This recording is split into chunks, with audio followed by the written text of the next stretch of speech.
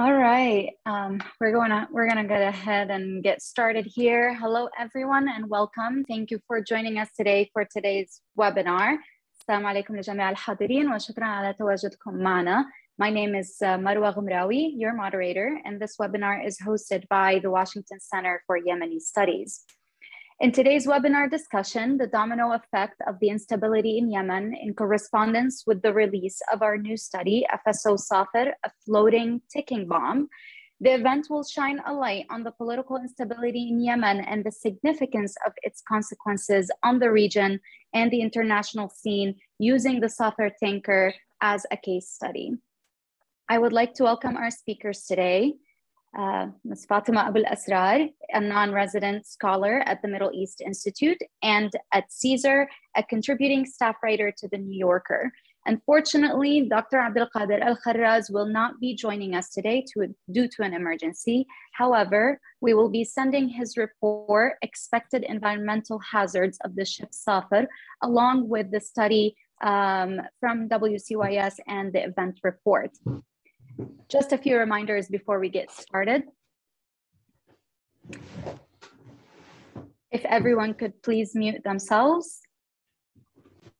Just real quick. All right. And in today's session, it will be entirely in English. However, we will email all participants a report summarizing this webinar in Arabic and in English. If you have any questions during the session, please type them into the chat box or in the comment section on Facebook, and we will have them answered during our Q&A session at the end. للحضور المتحدث باللغة العربية، ندوة اليوم ستناقش سفينة صافر وستكون باللغة الإنجليزية، وسنصدر تقرير باللغتين يلخص الندوة. لمن لديه أسئلة للمتحدثين الرجاء إرسالها عبر الشات أو كتعليق على الفيسبوك. And without further ado, I will present our first speaker today, Fatima Abul Asrar. As I mentioned earlier, she's a non-resident scholar at the Middle East Institute. Before joining the Institute, Al-Asrar was a senior analyst at the Arabiya Foundation in Washington, D.C., MENA Director for Cure Violence, Research Associate at the Arab Gulf States Institute in Washington, a Mason Fellow at the Kennedy School of Government, and an International Policy Fellow at the Open Society Foundation. From 2006 to 2012, she worked as an advisor for the Embassy of Yemen in Washington, D.C. Earlier in her career, Fatima served as a program officer for the Department of International Development in Yemen. Fatima, thank you for joining us today. Thank you so much, Marwa. Can you hear me fine? Yes, yes. Perfect. So we're starting off with me, although by no means am I an expert in either environment or in the SAFER oil tanker problem, but we're starting with me because I have to rush after 10 minutes to catch a flight. So to start off, I'm taking, just from somebody who is not tuned in Yemen or does not know Yemen very well, I'm just going to give a brief background. So what is the SAFER oil tanker? Basically, I'm going to assume that anybody who has joined in has some type of an idea, but it is basically a floating storage ship that is, or unit that is located off the coast of Yemen and was a carrier for oil. And it has been carrying crude oil for a very long time and has been operational until the conflict in 2015, where it was neglected. So it basically exports from it holds the exports from the Ma'rib oil fields. And we know currently there is a conflict in Ma'rib. And it's owned by Yemen's national oil company. So the SAFER Exploration and Production Operation Company. So because of the conflict in Yemen, the production and the export operations related to SAFER has been suspended. But the problem here is that it still holds about 1 million barrels of crude oil in the ship. And the The problem that lies here is that the ship is basically rusting. It has not been maintained since 2015.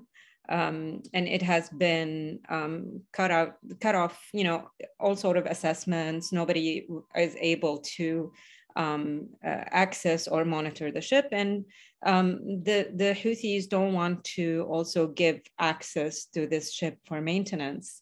And what this basically means is that we are at a risk of an environmental catastrophe should an oil spillage happen.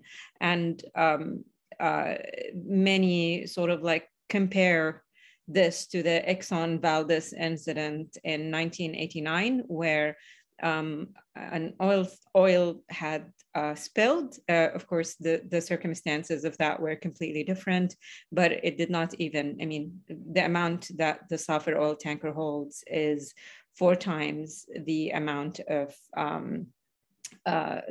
what the Exxon Valdez held at that time. So if it spills, it's going to be an environmental catastrophe of epic proportions. It could, you know, affect sort of just not just the ecosystem of the maritime, but also it will affect other neighboring countries. It will affect Yemen. It will affect fisheries. The amount of damage that this could bring will sort of last for decades in the region. So, you know, in brief, this is just the general problem.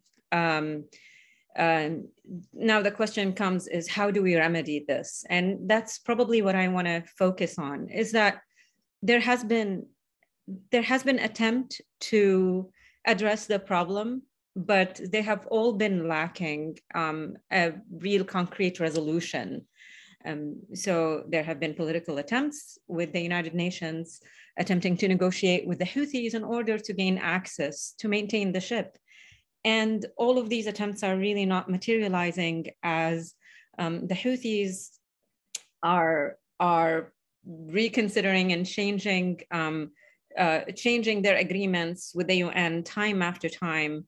The last agreement had allowed to have some type of an inspection on the ship and fix some repairs, but of course the oil still remains there, and that constitutes a problem. So the question here becomes is, what do the Houthis want out of this?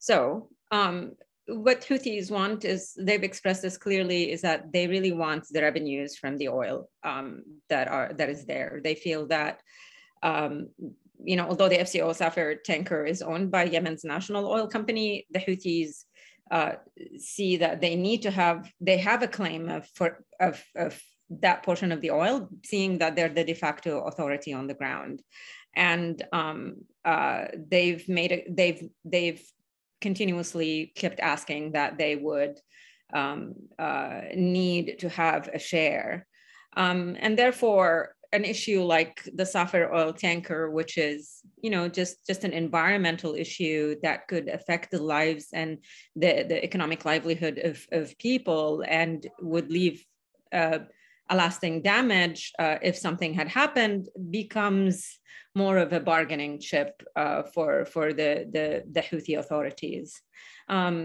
So it's you know, the tanker now is an extremely important bargaining chip, and we all know that the Houthis would not have been in their position of power today if they didn't calculate tactical moves that would serve their overall strategy of remaining in power. And they've been gaining power through time after time, whether through their manipulation of the humanitarian crisis by maintaining control, or by maintaining control over the Hodeidah supplies, or, you know, just little, even through the peace process, they have been able to advance their political agenda and military agenda through the peace process by stalling the process and not complying at the end of it. So the issue here is that the SAFER tanker is becoming more and more of a bargaining chip, something that the Houthis are, trying to control so that they can have more influence in negotiation and discussions. And what the problem is that today we haven't really seen any sound policy options that would address this issue. There are some thoughts about contingency planning. What happens if the oil spills? Because this is sort of like what we can think about, because you cannot necessarily directly pressure the Houthis given the question of leverage. I mean, we can try to find leverage in other places, and I can talk about this a little bit more, but the main thing that the international community has been thinking about is, how do we minimize from the impact of a spill should it happen? What type of contingency is there? And as much as the threat is recognized, the ability to mobilize to minimize from the effect of that threat are not very clear. Other policy options, which are often championed by a lot of members in the Yemeni community, is that, let's think about military action in order to minimize the Houthis' influence and just protect the environment. And the questions that arises for me around this is that there are no guarantees even with a military action. So what to say that the Houthis will not damage the ship? What would say, so what are the other things that, it can go just in a number of different ways. So and of course the policy action of just having discussions and negotiation, I don't think it has been transparent enough in a way that we still don't understand what type of discussions that the United Nations have directly with the Houthis in order to influence them on that direction. But all we know is that these discussions are failing time and time again. So the one card that I feel that the international community has in its hands, and the one big leverage point on the Houthis is international pressure to address this crisis. And in a same way, and the reason for this may not be obvious for a lot, but the Houthis do care about their image, their public image. They want to appear as an authority that can do the right thing, but that will not happen without pressure. And this pressure is definitely needed, and it could be coordinated by a public campaign, a media campaign that would pressure the Houthi rebels to allow access, and also for the oil to just be sold, and for the outcomes of that to just go into planning for humanitarian needs in Yemen, as opposed to be given to the rebels or to the Yemeni government, etc. So it's extremely important to start discussions on how to remedy this in tandem with a public pressure campaign that can pressure the Houthis in this direction to do the right thing. Because short of that, I think we're just going to be, really at the mercy of the Houthis' hands, and just basically we'll be capitulating to the Houthis and just agreeing to all of their demands, and just policy action right now around this issue is of extreme significance. So this is what I wanted to say for now, and thank you so much. Thank you so much, Fatima, for being with us. We know you're tight on time, so thank you for the information that you gave us today. And hopefully you'll be able to still tune in later for question and answer. Okay, great. Thank you so much. And with that, we will turn the time over to Ed Caesar. Just before I do that, I would like to remind everyone to send us their questions in the chat and in the comment section on Facebook, and we will answer them during our Q&A session later on. We will also have a presentation by Dr. Abdulrahman Al-Omari, the research director at WCYS, who will present the study the latest study that we've published. And with that, I will be introducing Ed. Ed is a contributing staff writer to The New Yorker. He has written stories about the mysterious owners of London's largest private residence, Russian money laundering scams, rogue publicists, and Brexit. He also recently wrote an article for the New Yorker about SAFER as well. His career at the Independent, and he started his career at the Independent and has written for the Sunday Times of London, GQ, Esquire, and the New York Times Magazine, among others. In 2014, Caesar was named Journalist of the Year by the Foreign Press Association of London for his coverage of the Civil War in Central African Republic. His first book, 2 Hours, The Quest to Run the Impossible Marathon, about the world's finest distance runners, was published in 2015 and won a Cross Sports Book Award. In 2016, an article of his in The New Yorker that exposed the multi-billion dollar mirror trade scheme at Deutsche Bank won a Foreign Press Award. His most recent book is The Moth and the Mountain. Ed, thank you for joining us today. Thank you so much. I'm honored to be here. I would say I am not an expert on Yemen, but I did spend a long time this year thinking about SAFER and a long time in the region, and talked to as many people as I could for this investigation. And the things that the article that I wrote was not just an investigation of the possible ramifications for Yemen and the region should the ship sink or explode, which is possible given the lack of safety systems on board. But also the reasons why we had reached this point. Why have we reached this point where we have this essentially a floating bomb, a little north of Hodeidah, and the things that I want, the importance of this issue for me. There is a huge environmental cost, of course, if 1 million barrels of oil goes in the water. But to me, the greatest and most urgent problem is the humanitarian one. I don't need to remind anyone on this chat of the grave humanitarian situation in Yemen, and also that 2/3 of Yemen's food comes through the port of Hodeidah at present. That many aid agencies working the region are heavily reliant on Hodeidah.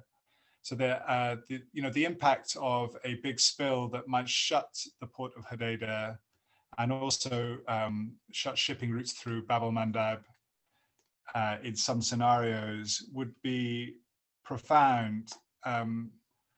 The UN projected some numbers for what would happen in the worst case scenarios, and in those scenarios we would be talking about hundreds of thousands of people facing even more acute issues of food insecurity, starvation, disease. Many thousands of people would die in those worst case scenarios. And I feel like that point has not been made forcefully enough in the analyses of the SAFER issue, and also the urgency with which it needs to be solved.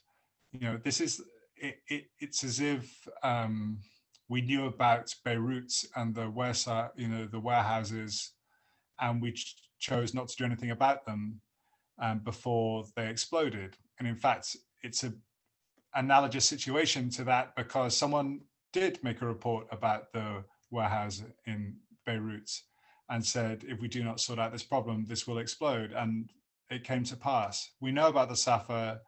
It's incredibly important to get it fixed.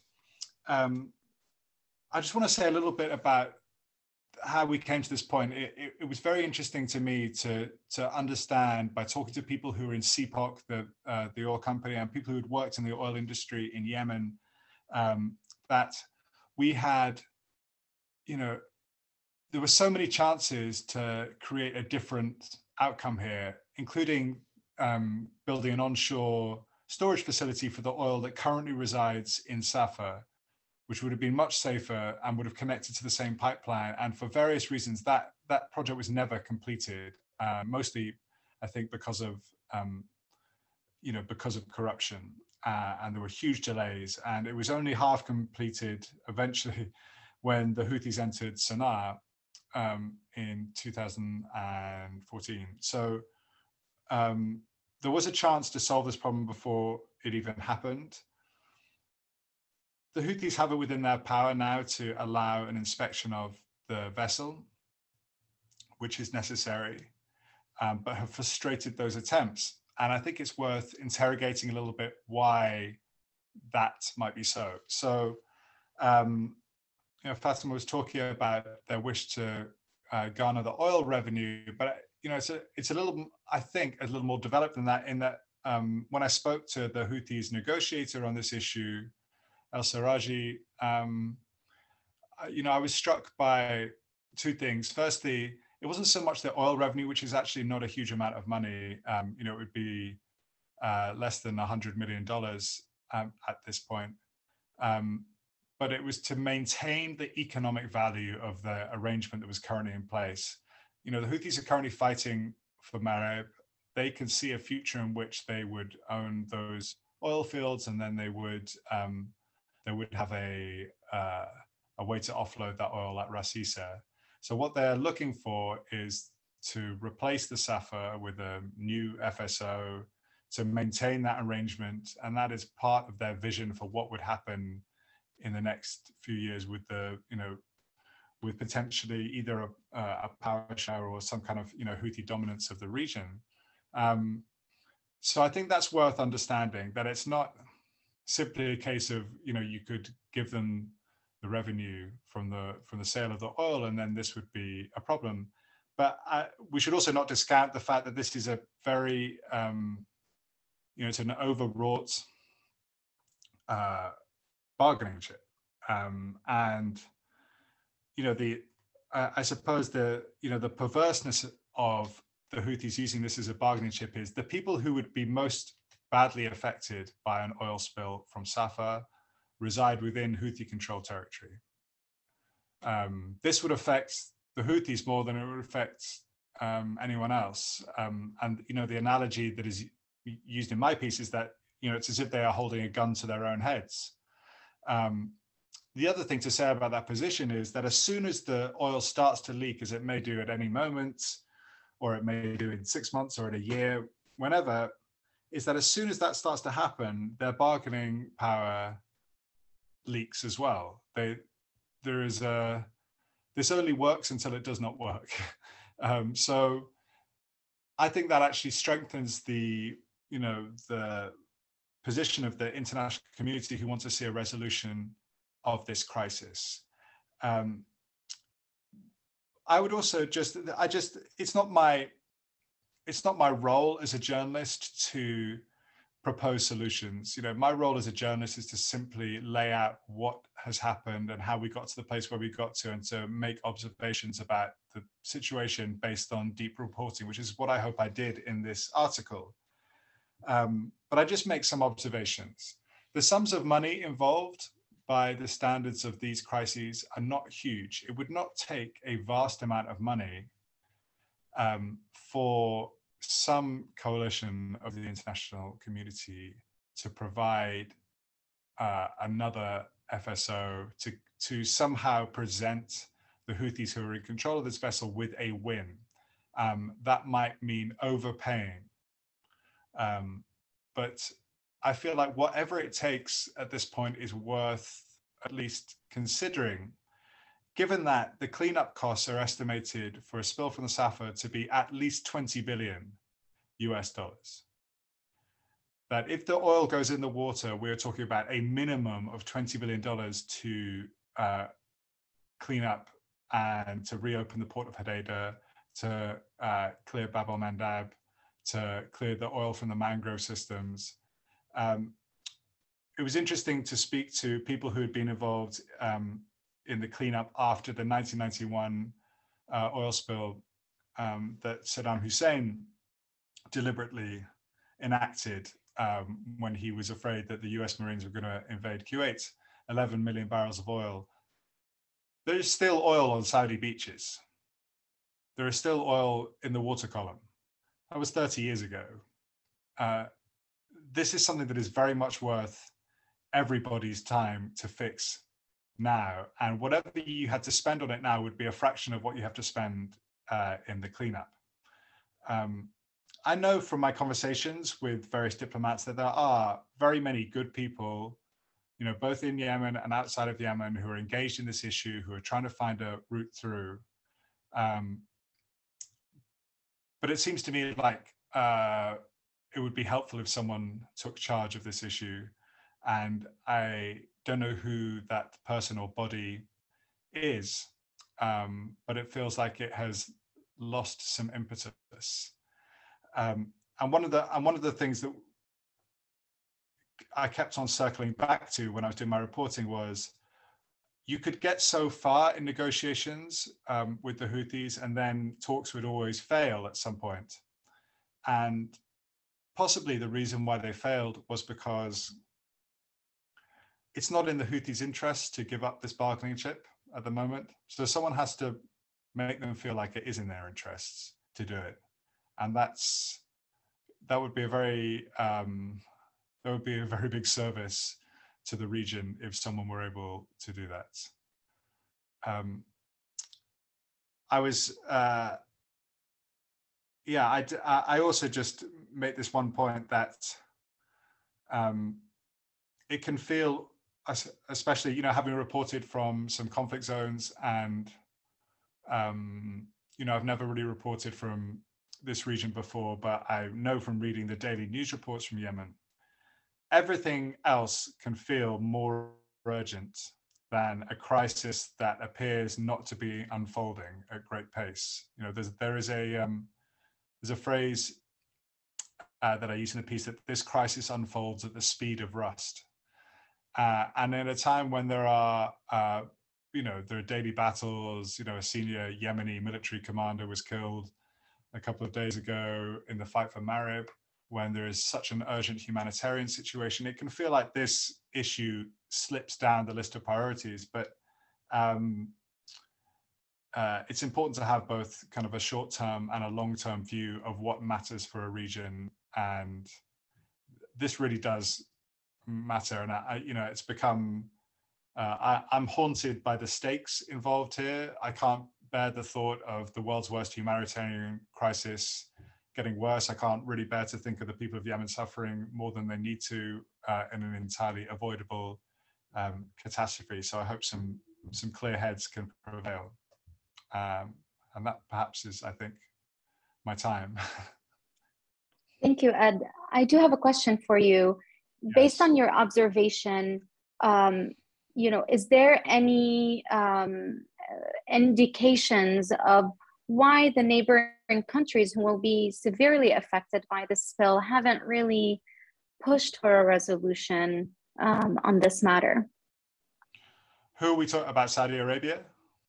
Saudi Arabia or Ethiopia, that whole region in the Red Sea. Well, there's a limit to how much the Houthis are going to listen to the Saudi Arabian thoughts on this matter. When I spoke to the Saudi ambassador to Yemen, he was very clear that he felt that the Houthis were holding Hodeidah hostage in this, in this matter. Whether that rhetoric really helps, I don't know, but it was combative. The Saudis desperately do want a resolution of the matter, but the fact is that they cannot engage with the Houthis directly. As far as I understand it, the Omanis tend to be the interlocutors on this issue because they have a kind of clear line of communication with the Houthis. But, it's indirect. I think American diplomats, Dutch diplomats, British diplomats are all trying to do their part as well. I also think that there is a significant, I think it's a minority, but I think it's a significant minority in the Houthi leadership who really does see the importance of solving this. I don't think they're in the majority, and therefore I think their voices have been crowded out, but I think there are people in there who understand how serious this is. Thank you very much, Ed. We're going to turn over the time right now to Dr. Abdurrahman Al-Umari, who will be presenting our new study, FSO SAFER, a floating ticking bomb.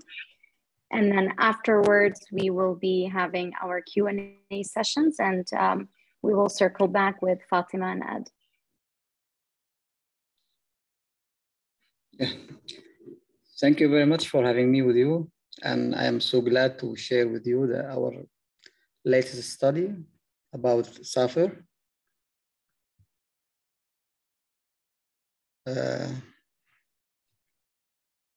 Actually, this study examines the complications of the floating tanker SAFER near the western coast of Yemen.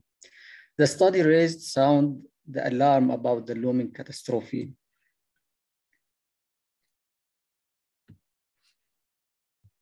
The environmental disaster caused by the any spillage from the vessel would rapidly cause an economic catastrophe combined with the humanitarian crisis.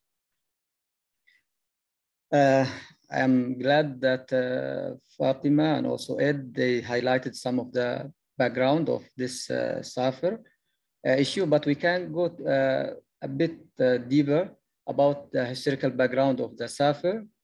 SAFER was built in 1976 by Hitachi Zosen Corporation in Japan.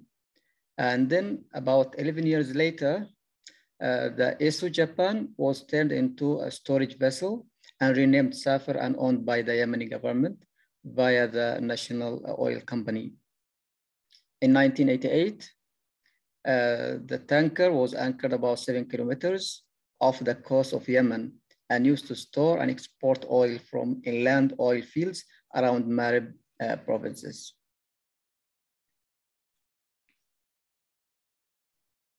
Okay, how did we get here?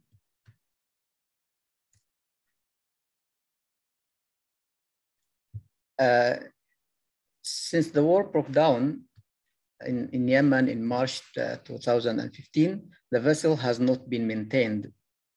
In 2016, the structure of the vessel has worsened significantly. So in March 2018, the Yemeni government and the Houthis formally asked UN to help them and to address this issue. In August 2019, the UN had gotten as far as brokering recovery vessels stationed in the Djibouti coast. However, the night before its departure, the Houthi authority withdrew permission. In November 2020, the Houthis agreed to allow UN team to board the SAFER for a month to inspect the condition and make minor repair. However, after the Houthis refused to sign off the mission plans, the visit, which has been scheduled for February, had been postponed. In February, UN released a new statement raising concerns that the Houthis were planning to review their earlier approval. The UN further said it could no longer predict when the mission might be able to deploy. In February 25th, the UN Security Council issued a resolution holding the Houthi responsible for the consequences of the suspension of the maintenance process of the tanker. 4 or 5 months later, also the Security Council held another meeting to discuss the developments of the negotiation with the Houthis. And the member of the Security Council retreated Houthi responsible for the situation and their extreme concern at the growing risk of the SAFER tanker. What are the scenarios of this catastrophe? There are 2 scenarios. The first one is the oil spill And this could happen that when some of the oil may leak into the Red Sea due to the corrosion and the lack of maintenance of the FSO. The leaking in the engine room, along with the uncontrollable water flow, might destabilize and sink the entire body of the vessel, resulting in significant oil spill. The second scenario is explosion and fire on board. This scenario could occur when gas collected in cargo tank is accidentally ignited, resulting in most or all of the oil leakage into the Red Sea. Who will be affected by this catastrophe? An oil spill from the SAFER could wipe out the livelihoods of about 126,000 fishermen. 850,000 tons of fish could perish into the Red Sea, the Bab el-Mandab waterway, and the Gulf Aden. A SAFER oil spill could impact 115 Yemeni islands in the Red Sea. It might also clog the Bab el-Mandab Strait, the route to the Suez Canal, through which up to 12% of the global trade flows. The catastrophe impact would reach the neighboring countries as the traveling oil film would reach the Arabian Peninsula, the African coast, and the Red Sea desalination plants. The significant Red Sea damage could close maritime lanes for weeks or even months on both coastlines. These developments would threaten the region's security and stability and redirect international maritime traffic between Asia and Europe.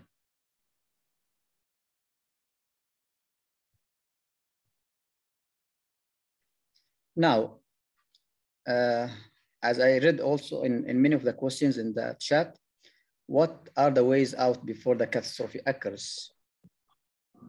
Actually, no preventive measures could be taken once the spill occurs.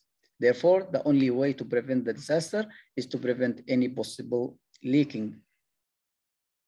So, two main solutions that require immediate action to prevent the catastrophe, which could be at any moment. The first one is continuing the political negotiation, and this solution has been applied for the past few years. The UN and the international community may use stronger language and stricter measures with the Houthis to force them to cooperate with the UN team to get on board the vessel as soon as possible.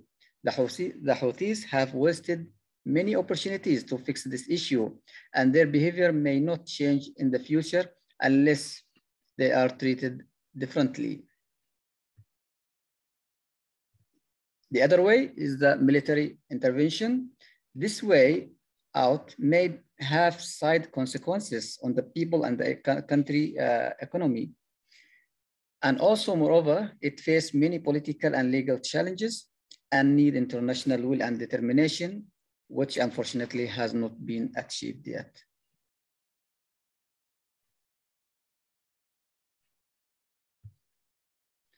Finally, we can say that the destabilization of this part of the world can negatively affect Western countries whose economic and political interests are associated with this region.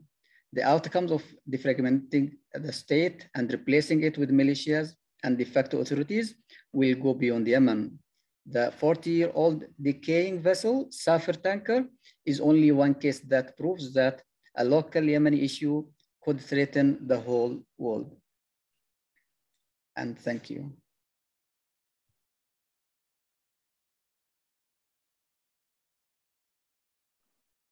Thank you very much, Dr. Abdurrahman. As we see from this presentation, it gives us a full idea of how this instability in Yemen to take decisions and make decisions and do the right thing has affected the entire region, and it's going to reach out to the entire to the international community as well. With that, we will be turning it over to our Q&A session. So if you have any questions, please send them in the chat.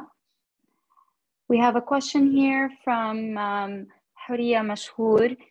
She's asking, do you realize that the community pressure could make a difference with the Houthis who do not respond to the suffering of the Yemenis? So what would be that leverage that would actually have them take action in this matter? Fatima? Hi, okay, Myra, just a second. So yeah, I think this question is kind of like more or less, it's kind of recognizes how brutal the Houthis were in terms of managing state affairs, and brutal in a sense that they have put the war effort before the people. They put the war effort before the humanitarian crisis, and they've used everything that they could do in terms of to basically just gain more power, achieve political gains. The problem here is that, and I think what we need to realize is that, yes, there has been instances where they've responded to political pressure when it existed.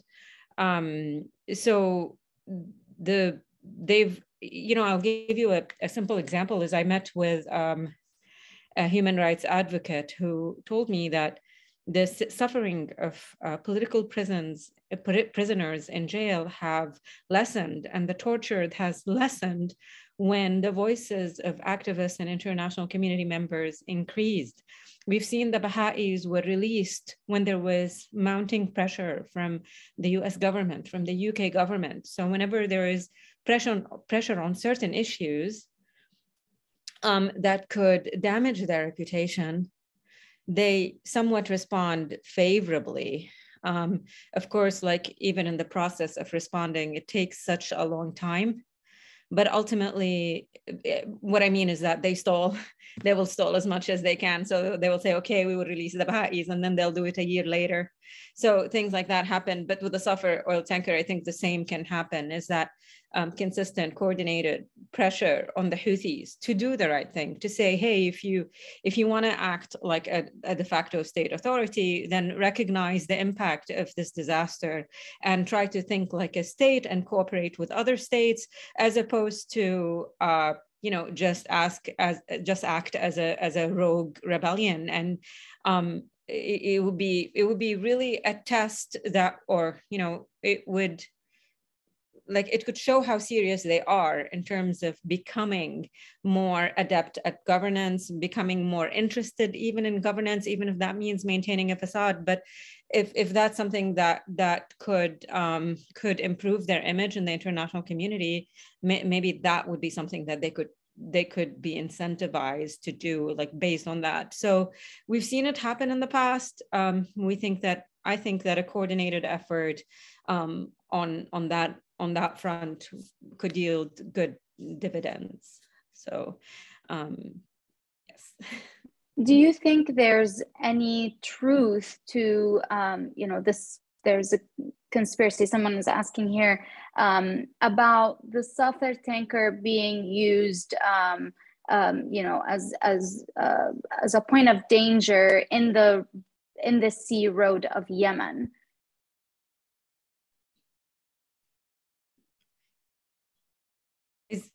Maybe Ed would be better to answer that question. I'll just ask that. Sorry, I was just waiting. There were certainly people who were contractors for the UN who were worried that the ship had been weaponized in some way, that there might have been explosives on board and so on. There's a senior UN source who worried that, or who his analysis was that certainly in 2018, that the Houthis were prepared to engineer quite a large spill from SAFER in their, as a threat in their defense of Hodeidah. The people that I spoke to who were at CPOC or knew a lot about the ship said that as far as they knew, there were no explosives on board. However, it would be the work of a day to bring them out by small boats. Just because they're not there now does not mean that they could not be there. And I think what we get to here is the difference between the, something being actually weaponized and the sort of figurative or metaphorical weaponization of this. But it's certainly a bargaining chip, and it's being used as a bargaining chip in a conflict, and that is a weapon. I don't know what is going to happen, who does, in the next months and years in terms of power in Yemen.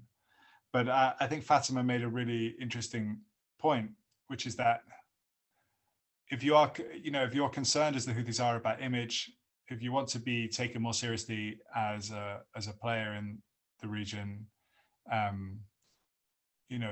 these kinds of solutions should be within your ambit. You should be able to solve these problems on which are in your territory, and it might be worth going down that route in negotiations rather than saying, as many people are saying at the moment, that we hold you responsible for this. That approach does not appear to have worked so far. So it would be interesting to see whether another approach could work.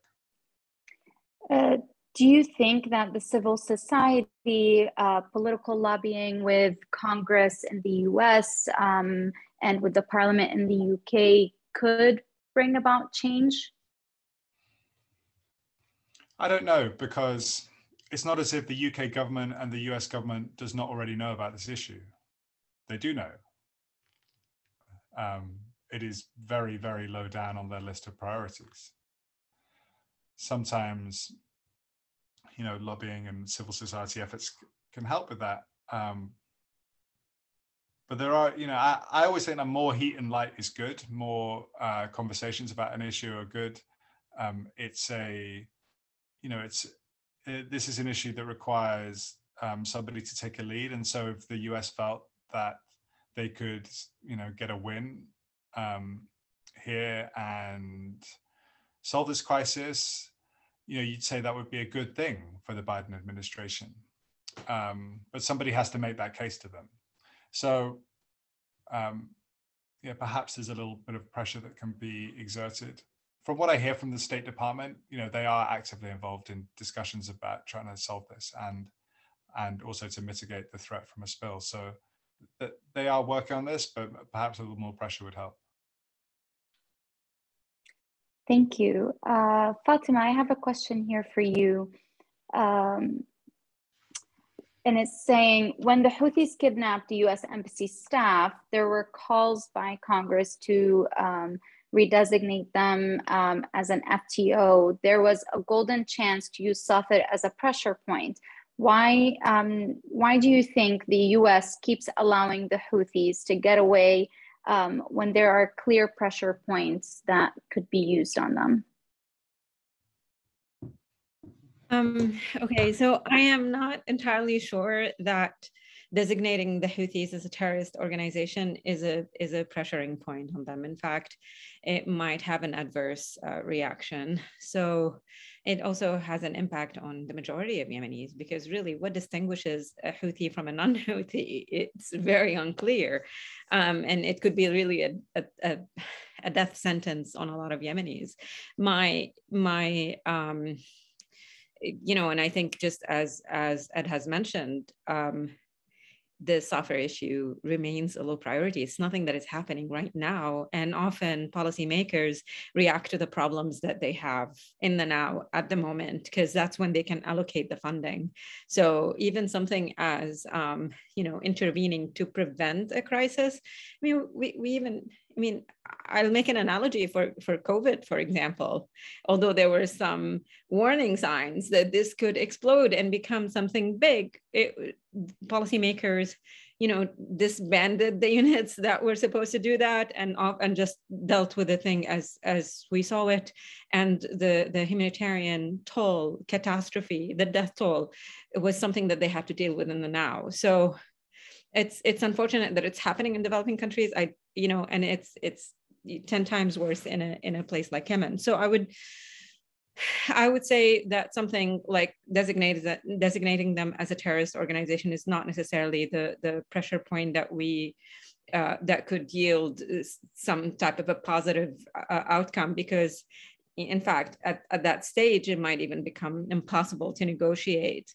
And things could escalate into a military action, for example. So this may not be the policy solution that we should work towards. But on the question of, pressuring and Congress, yes, they're aware. Congress is aware, civil society is aware, foreign governments are aware. But what is needed is that pressure. We constantly hear, pressure has helped in, for example, having the Saudis and the coalition lessen from the airstrikes in Yemen. It has helped minimize errant airstrikes in Yemen. We don't hear of death tolls that are coming from, the Saudis and the Emiratis anymore. That type of pressure could also be influential with the Houthis. We need to apply that same, metric, like with the media, with Congress, with everybody, that pressure can ultimately, yield some results with the Houthi rebels. You might even have to look at Iran. I know Iran always says that has nothing to do with the Houthis, besides maybe smuggling here and there. But I think, more discussions with Iran, because, for them, Yemen is a small issue in the big global scale of things. So there might be something that could, we could give to either Iran or the Houthis on that front. And this is what negotiations is all about. You really have to negotiate and make compromises in order to achieve the result that you want, including, some really tough policy decisions that we don't want to have. And one that could even inadvertently empower the Houthi. It has been happening over and over. But at this stage, I think the cost of the environmental spillage is too huge that the Houthis actually have all the power in their hands. And I have to apologize, but I have to switch off. Thank you so much for being here with us today. I would like to thank you and thank Ed and Dr. Abdurrahman for being with us today and teaching us more about this issue and educating us on what's going on and what are the possible solutions. Just to let everybody know, just a reminder, a report will be published summarizing this webinar in Arabic and in English. It will be emailed to all of our participants and will be available on our website, wcys.us.org.